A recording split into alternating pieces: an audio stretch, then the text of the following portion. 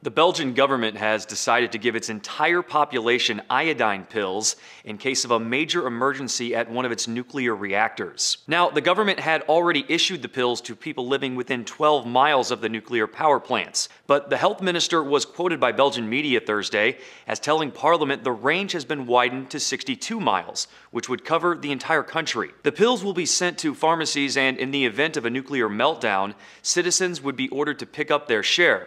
Children, pregnant women, and breastfeeding mothers would be given first priority. According to the Centers for Disease Control and Prevention, when taken during a nuclear accident, iodine pills block radioactive material from entering the thyroid. The thyroid can't tell the difference between stable and radioactive iodine. So when a person takes one of these pills, their thyroid becomes full and can't absorb any more iodine, either stable or radioactive, for the next 24 hours. Belgium's new policy might seem a little drastic, but it comes just a week after the country refused a request from Germany to temporarily shut down two of its oldest reactors over safety concerns. And there have been concerns that terrorists might have been trying to gain access to Belgian nuclear power stations as part of the attacks on Brussels in March. The update to the iodine pill policy is expected to be finalized in June.